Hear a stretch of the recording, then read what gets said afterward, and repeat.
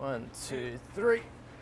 You're looking at a skull fragment from a 75-million-year-old hadrosaur. The astounding thing about this dinosaur mummy is that some of its 2-inch thick skin remains intact. To get a better look inside the 350-pound hunk of petrified bone and soft tissue, Dr. Phil Bell is running the fossil through a CT scanner, hoping to find clues to solve this puzzle of preservation. We don't really understand how skin fossilizes. Of course, it's soft tissue. It's something that readily decays after an animal dies. So that's something that perhaps this data will help us answer. The section of skull and torso found last year in Grande Prairie will now become part of the University of Alberta's paleontology collection.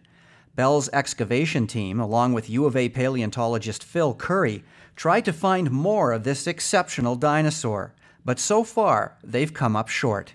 Unfortunately, it was just an isolated block. It had collapsed from a cliff, probably within 12 months of us finding it, and we tried so hard to find anything else that belonged to it.